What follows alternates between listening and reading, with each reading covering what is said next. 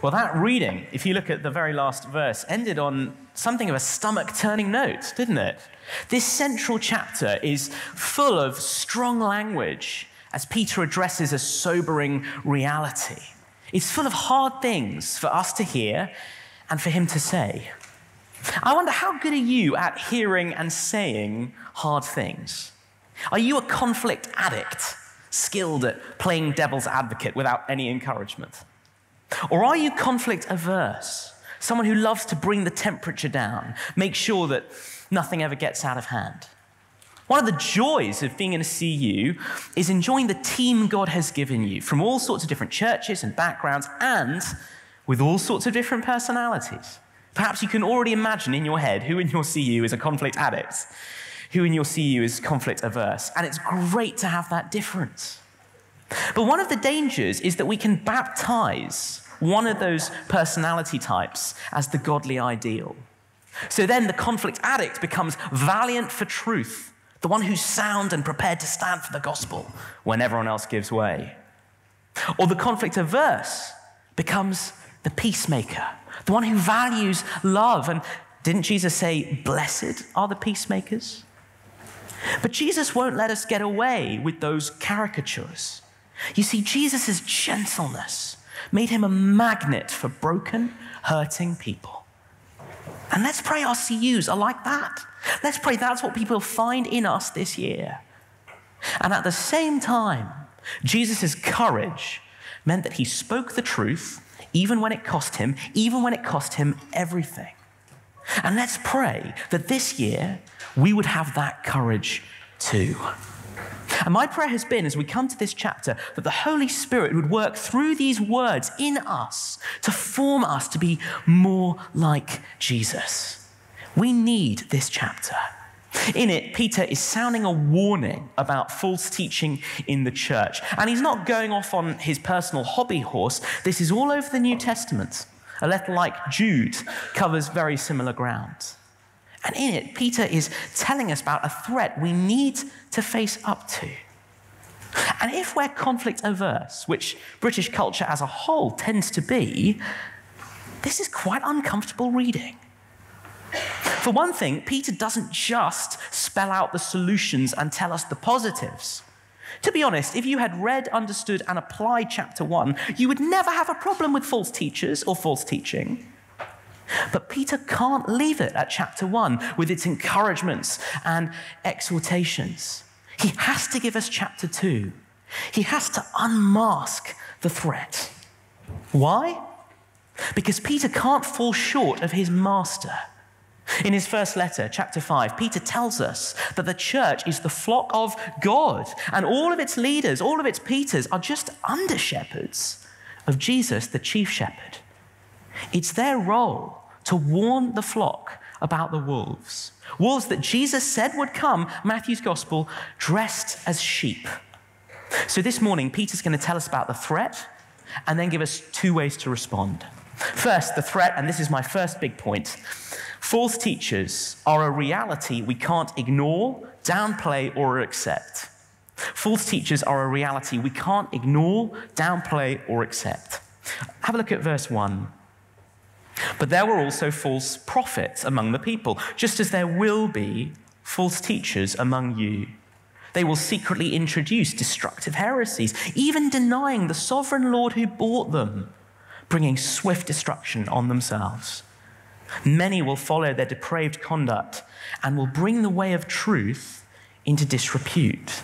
Peter finished chapter 1 talking about prophets who spoke from God. And that was a reality in the Old Testament. But so were false prophets. And in exactly the same way, he says, there will be false teachers in the church today. They will sneak in destructive teaching. They'll deny Jesus with fabricated stories, and they will drag many down to follow their evil way of life. And we can't ignore this. This is a threat which Jesus said would come. People standing over the Bible, redefining what good and evil are, and leading others into evil lifestyles. We can't ignore this threat. We can't afford to. And we can't downplay it either. I'm so tempted to do this. We see false teaching in action. We see a compromise with sin or a key truth of the gospel denied. And then we try to focus on aspects of the false teacher's life or ministry that look faithful. So tempted to try and downplay what's so toxic, but we can't do that. It's so serious. Have a look at verse 13. They will be paid back with harm for the harm they have done. Their idea of pleasure is to carouse in broad daylight. They are blots and blemishes, reveling in their pleasures while they feast with you. With eyes full of adultery, they never stop sinning. They seduce the unstable. They are experts in greed, an accursed brood. They claim a place within God's church, at the Lord's table, at the head of the Lord's table, while denying him with their lifestyles. They're shameless, and they use the time-honored tools of sex, money, and power to do it. We read there that they have eyes full of adultery. They look at the world through that lens of sexual gratification. We read that they are experts in greed.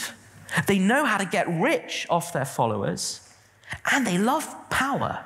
They seduce the unstable, Peter says. They get a real kick out of all the people who listen to them and trust them implicitly. And verse 18 is heartbreaking because it turns out that their evil spills out to damage others. Verse 18, for they mouth empty, boastful words, and by appealing to the lustful desires of the flesh, they entice people who are just escaping from those who live in error. Just escaping. That describes sinners who hear Jesus calling them, hear him say, deny yourself, take up your cross, come follow me. And just as they're turning to do it, the false teachers put a stumbling block in the way. And they say, no, you don't have to do that. And they call people towards the sin that Jesus says will destroy them. It's awful. And some of us might have seen that happen. People who are so close to starting to follow Jesus, and then they're fatally misled by false teaching, which speaks with Satan's voice from Genesis 3, that old strategy. Did God really say, you will not surely die?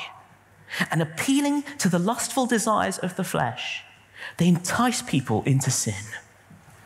There are really public examples of this across the pond where you see so-called Christian teachers flying private jets and grabbing money off any of the poor people who listen to them.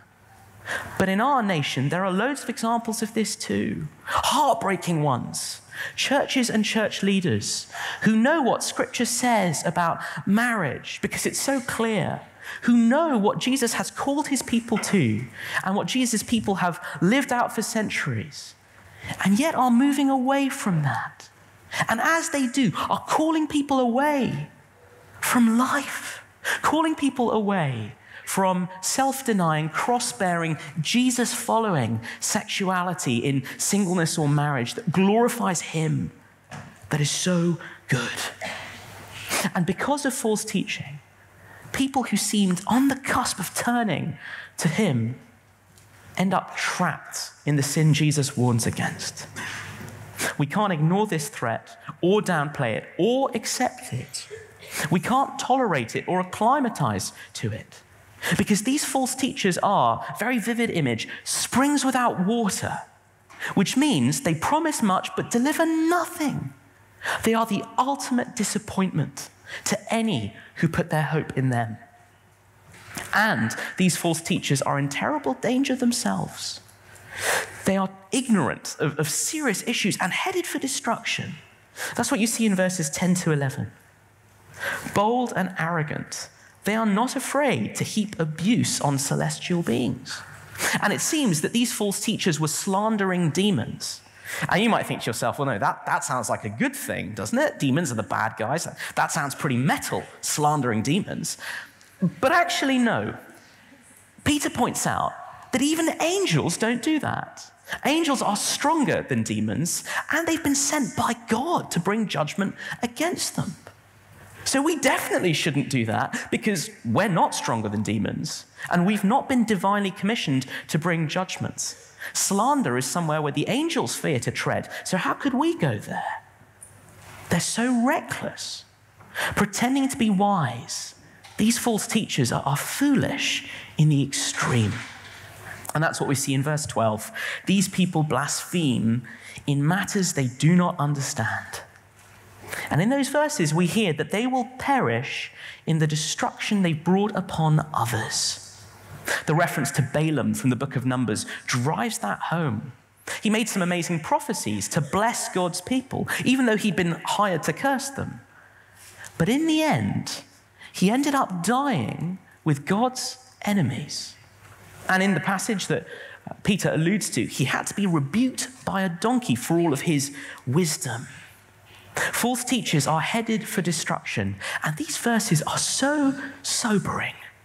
Verse 20, if they have escaped the corruption of the world by knowing our Lord and Savior, Jesus Christ, and are again entangled in it and are overcome, they are worse off at the end than they were at the beginning. They've turned their backs on the sacred command, and so their judgment will be severe.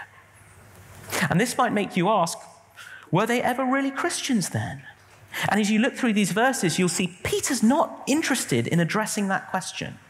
Other parts of Scripture do more of that. So 1 John 2:19, I'll just read it for you, addresses this, I think, helpfully. They, false teachers, went out from us, but they did not really belong to us. For if they had belonged to us, they would have remained with us. But their going showed that none of them belonged to us. But you see, Peter isn't interested in addressing this question here because he doesn't want any of us to be complacent. You see, all of these false teachers were definitely part of the visible church, if not in the end, the invisible church. And so for all intents and purposes, they looked like they were sharing in the benefits of Christ, looked like they were headed towards the heavenly city and that rich welcome, but then they turned back towards destruction. Just zoom out for a moment and think back to yesterday. No wonder Peter tells us to make every effort for a godly life, because false teaching and evil living dovetail together. They enable one another. And this morning, it's worth looking into your heart, because it might just be that some of us are trifling with things we know are sin. Perhaps like so many, you're falling for the lies of pornography, which just leaves you hollower than ever until soon you have eyes full of adultery. You can only see yourself and others through the dehumanizing lens of sexual gratification. Or perhaps as you think about the future, the career you might have, you're giving love of money free rein in your heart, which will make you an expert in greed to the point where Jesus doesn't even look like treasure anymore. Or maybe power really appeals to you. I think this is faintly ridiculous, but I saw it when I was a staff worker. People who loved the position of authority that CU leadership and a position on committee would give them. It's slightly ridiculous, but actually it's not funny at all. Because when we chase after power, and when we get it, our pride becomes so inflated, our ego so overblown, that we don't believe Jesus when he tells us that true greatness is serving others. That even the Son of Man didn't come to be served, but to serve and to give his life as a ransom for many. And because we don't believe him, we miss out on glory. Jesus calls us to die to those things, because otherwise we'll die in them. False teachers are a reality we can't ignore, downplay, or accept. And that's because Jesus, the head of the church, cannot, will not ignore, downplay, or accept it. And if we're conflict averse, this is a reality we need to understand. False teaching sets people on a trajectory that takes them to hell. But if you're a conflict addict, and at this point I might as well admit that's me, then this chapter also has to shape and challenge us. Because this chapter is not a license for aggression. This is not your excuse to go John Wick on anyone you think is a false teacher. I'm glad you all like John Wick. I think those films are brilliant. This chapter puts the brakes on that instinct, actually, as we see how Peter applies it. There are two very important caveats. One, do you notice that this is false teachers in the church? This isn't anyone you see on campus who's living in an ungodly way. It is heartbreaking when we see our friends doing that. But until they come to know Jesus, they have no reason not to, and Scripture tells us no power not to. So see those people with great love and long to reach out to them with the gospel so that they can begin to live the lives they were made for. This is false teachers in the church. On that little tangent, verse 8, Lot is a very interesting example to us. Does sinful living around you break your heart? Or have you become hard to it? Might be good while you're at Forum to pray that the Lord would break your heart, to be utterly broken, devastated when you see people living as so much less than what God calls them to be and longs for them to be. That's one caveat. The second caveat is, for most of us in this room, I imagine the majority, you are not an elder or an overseer or a minister or a pastor or a vicar or whatever other title you would use. And so the application to you is not the same as it would be to them. Hands up if you've ever studied or read any of 1 Timothy, 2 Timothy, or Titus. Wonderful books. Oh, great that you've been in those books. They are fantastic. And if you read them, you'll see that the application is really front foot when it comes to false teaching. And that makes sense, because Timothy and Titus are elders and overseers responsible for training other elders and overseers. Of course the application is front foot. But as we'll see, Peter's application is not like that, because he's writing to normal church members like me and you. So his application is quite different, actually. And what you'll see is that you as an individual are not the solution to the false teaching epidemic. God saved you as part of his church.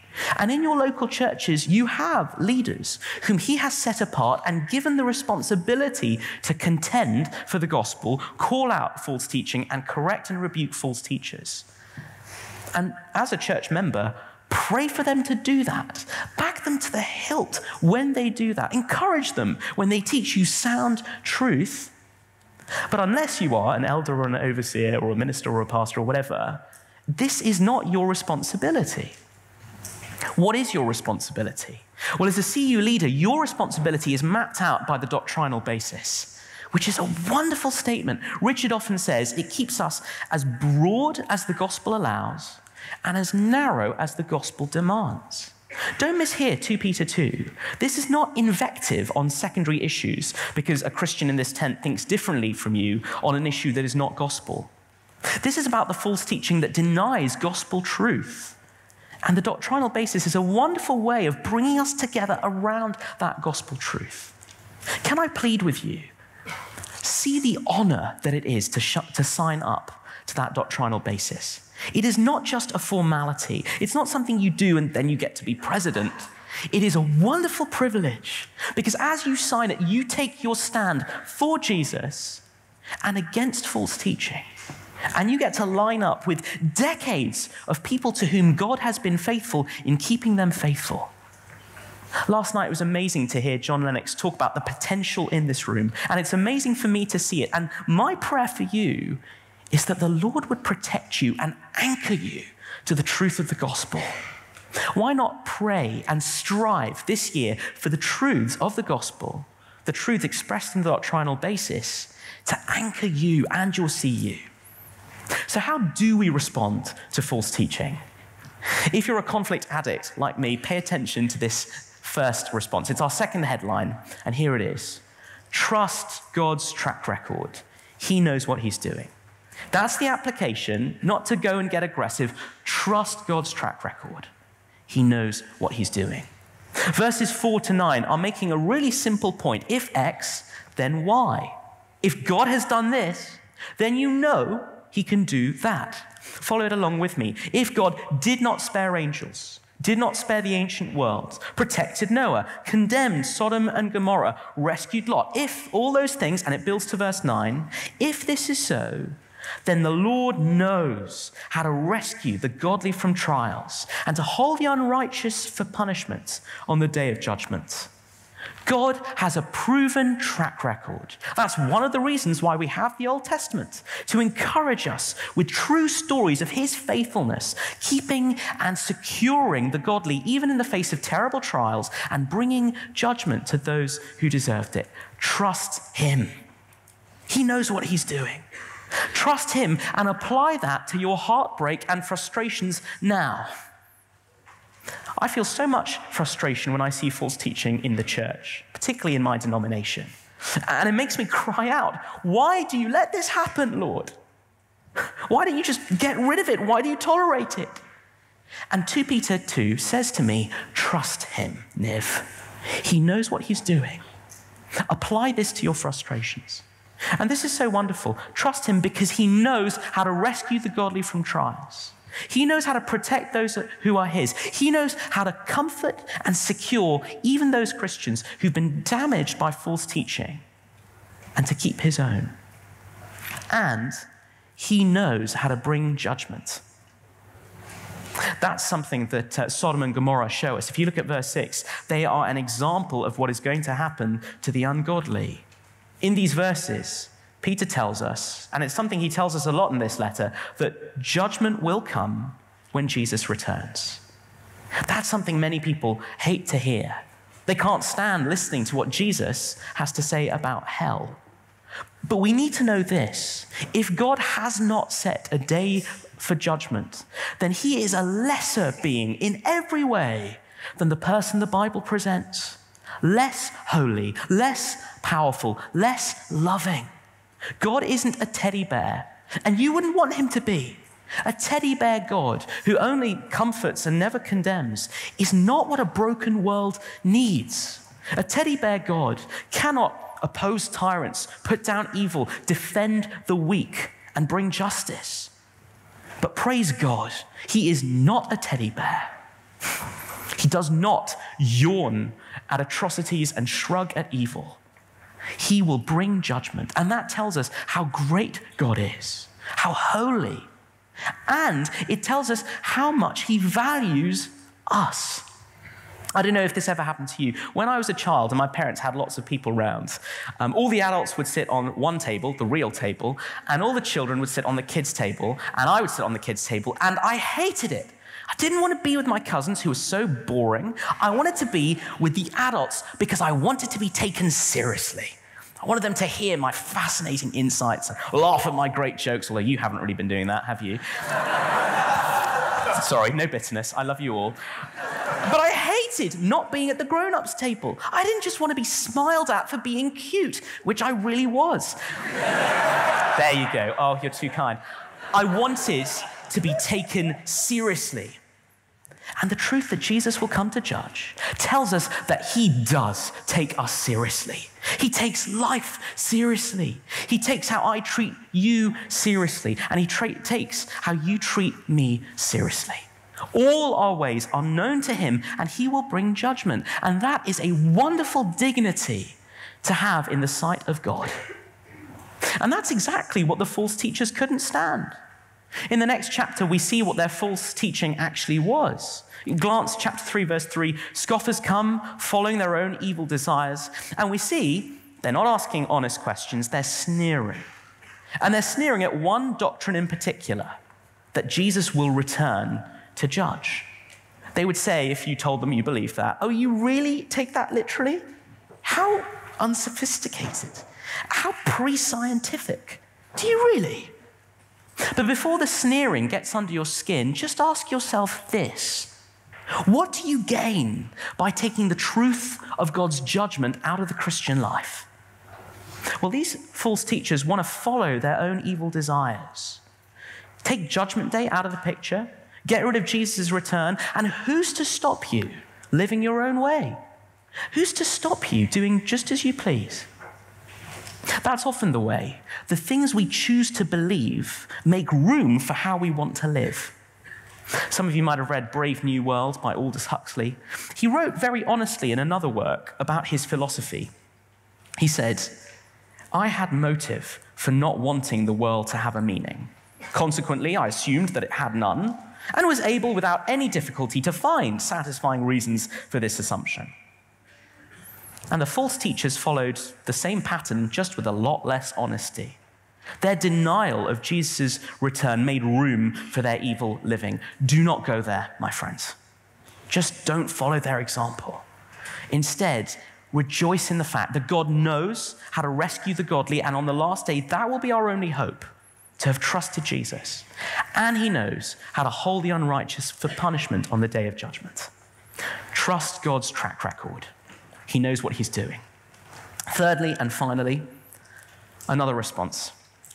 Cling to the freedom of Jesus as master.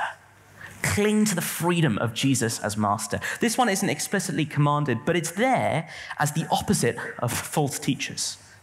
Here's the tragedy of false teaching. Verse 1, they deny Jesus as master. I know verse 1 says Lord, but it's not the normal Lord word. That word is a master of slaves. They deny Jesus. Why? Verse 19, so that they can promise freedom. That's what they do. No master, no king, freedom from the tyranny of Jesus. But of course that never works, does it? Think about The Lion King, the original, not the new one, because the new one doesn't have this scene and makes it a worse film because of it. But think about the original. You have Scar telling the hyenas his plan. They're going to kill Mufasa. And Shenzi says, great idea. Who needs a king? And the hyenas begin to sing, no king, la la la la la, and Scar interrupts them. Idiots! There will be a king. I will be king. And that is how declaring independence from Jesus always ends. We kick him out as king, and we end up enslaved. And Peter wants us to know that is why we cannot let false teaching flourish in our day. We cannot believe it, and we cannot sit under it, because it just enslaves those whom Christ has set free. Verse 19, they promise them freedom while they themselves are slaves of depravity. For people are slaves to whatever has mastered them. The tragedy of addiction shows us that slavery very vividly when you see it in addiction to a bottle or to a phone. But sin deals in the subtler, deeper slavery beneath them all. Slavery to self. George Eliot, the novelist, walked away from her Christian upbringing, but she still knew and feared this slavery, and she wrote this: will not a tiny speck very close to our vision blot out the glory of the world and leave only a margin by which we see the blot? I know no speck so troublesome as self. This is the slavery that keeps us from life because it keeps us curved in on ourselves and shuts out the life-giving love of Jesus. And it doesn't work. Of course it doesn't, because the pursuit of freedom isn't straightforward. It's a mysterious thing. It's not just about escaping restriction, because there are all sorts of restrictions that when we embrace them, set us free. So if you're sporty, and I thank God that I'm not, but if you are, that's why you give up your freedom to eat whatever you like, laze around all day, in exchange for the better freedom of excelling on the pitch and flourishing as a team. That's why in love, you give up that freedom to play the field and flirt with anyone you like, and you get a much better freedom, the intimacy that comes when you know and commit to another person, and they to you. Take the musical Hamilton. I really love it. The heroes aim to defy British rule. Misguided, we can all agree, but it isn't working out for them, is it? Anyway, but oh dear. Note to self, avoid politics. Broke that one. But in the musical, it's really stirring. The heroes on the eve of battle sing, raise a glass to freedom, something they can never take away, no matter what they tell you. But the musical is actually very wise about freedom, because when Alexander Hamilton is getting married, all those friends get together again and sing again, drunkenly, raise a glass to freedom, something you will never see again, no matter what she tells you. And it's a joke, but it's also true. Because later, when Alexander Hamilton cheats on his wife and seeks freedom apart from her, everything falls apart. And if you've seen it, you'll know he ends up trapped, blackmailed. Everything in his life dissolves in terms of what could have been. And he only gets freedom through the forgiving love of his wife later on. Pursuing freedom apart from Jesus never works. We end up slaves. And it's horrifying, most of all, because it gets Jesus all wrong. What kind of master is Jesus? Verse 1, the sovereign Lord who bought them. How did he buy us? Peter tells us in his first letter, first chapter, not with perishable things like silver or gold, but with the precious blood of Christ, a lamb without sin or defect. What kind of master is Jesus? How does he treat his slaves? He dies for them. He becomes weak so they can become strong. He becomes poor so they can become rich. He embraces condemnation so they can walk free. Has there ever been a master like Jesus? Having Jesus as your master isn't being belittled or ground down or dehumanized, is it? He's so good to us, so gentle, so much more committed to our good than we are. The whole Christian life is animated by this paradox. Real freedom isn't found in throwing off the yoke, doing whatever we want. It's found in submitting to the yoke of Jesus, because his yoke is easy and his burden is light. His yoke is life in the Father's love. His burden is being a child of God. And so his service is perfect freedom. As I pray, so many of you have a chance to share through Uncover Mark. When Jesus calls people to come and die, it is so that they might live, so that whoever loses their life for him and the gospel will find it. Of course, because we were made for him. So like a caged lion or a beached whale, we won't be free until we're in our element. We won't be free until we're in him. To bow to Jesus is to learn how to stand up straight and walk upright through the world as a slave to no one. That's why we love to sing that hymn, don't we? Long my imprisoned spirit lay, fast bound by sin and nature's night. Thine eye diffused a quickening ray. I woke, the dungeon filled with light. My chains fell off, my heart was free. I rose, went forth, and followed thee. The Christian life begins in liberation, and it's meant to continue like that as we get freer and freer, as we are closer and closer to Jesus. Cling to the freedom of Jesus as master. Don't let anyone rob you of that freedom. Don't let anyone entice you to compromise with sin. A compromise that will not come in an overt and aggressive way, but usually in a very nice seeming way. Don't let it happen. Don't let anyone rob you of this freedom. Cling to the freedom of Jesus as master. Let's finish by thinking about that vision in Revelation 4. I'm sure you know it. It's a vision of heaven as the 24 elders are seated in thrones around the throne of Jesus, and they're casting down their crowns as they praise him. And the false teachers will sidle up to us and say, that's a bit much, isn't it? Jesus always making you bow and scrape. And the gospel comes to them and says, you fools, who put them on thrones? Who gave them those crowns? This is the life-giving paradox. The most royal we can ever be is to submit ourselves to Jesus. Because when we do, it's not that he crushes us or puts the chains on. He puts a crown on us. He enthrones us as his very own. False teaching is a reality we cannot ignore, downplay, or accept. Don't let any compromise creep in to your walk with Jesus. Instead, trust God's track record. He knows what he's doing, and cling to the freedom of Jesus as master. Let me pray for us. Lord Jesus, there are hard words that you have spoken through your Spirit, as your servant Peter wrote in this chapter. And I pray that you would give us softness of heart. Cause us, Lord, to tremble when we consider how sobering and serious and awesome are these realities that we are thinking about. Cause us to tremble at the thought of moving away from you by denying you in the way we live or in what we believe. But please, Lord, make us those who have tender hearts and a backbone of steel when it comes to the gospel.